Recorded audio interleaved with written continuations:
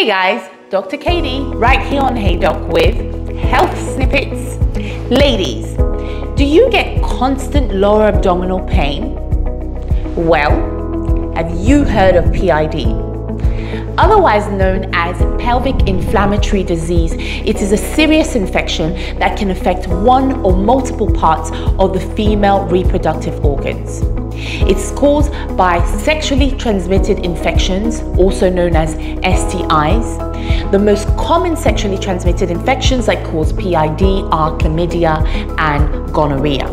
Those of us who started having sex at a young age, those who have multiple sexual partners, those who engage in sex without any contraception, or even those who have had a previous history of STIs of PID are at an increased risk of developing PID. Hey, I've got something to tell you.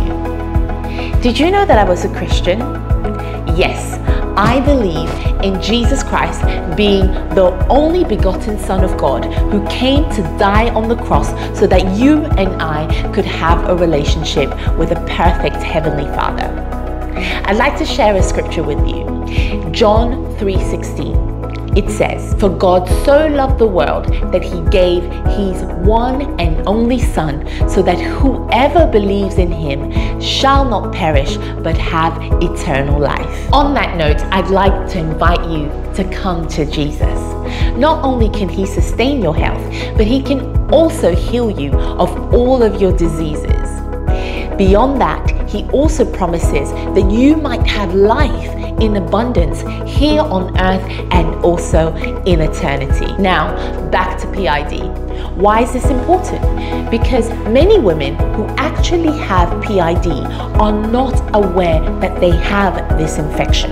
So, with time, the infection gets worse and more serious, affecting multiple parts of their reproductive organ.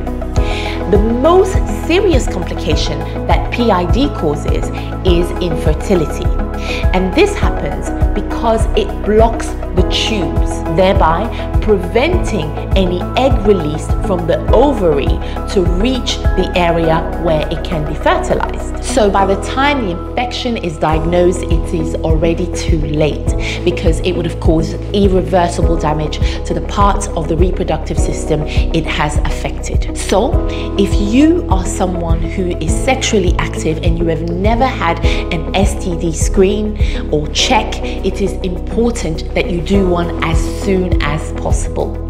Or if you are involved and sexually intimate with anyone who you think might be unfaithful, having had another partner or multiple other partners, you must carry out an STI screen regularly, because the aim of doing so helps you to catch the infection early, thereby preventing complications later on. So that's it, guys. We'll see you later right here on Hey Doc.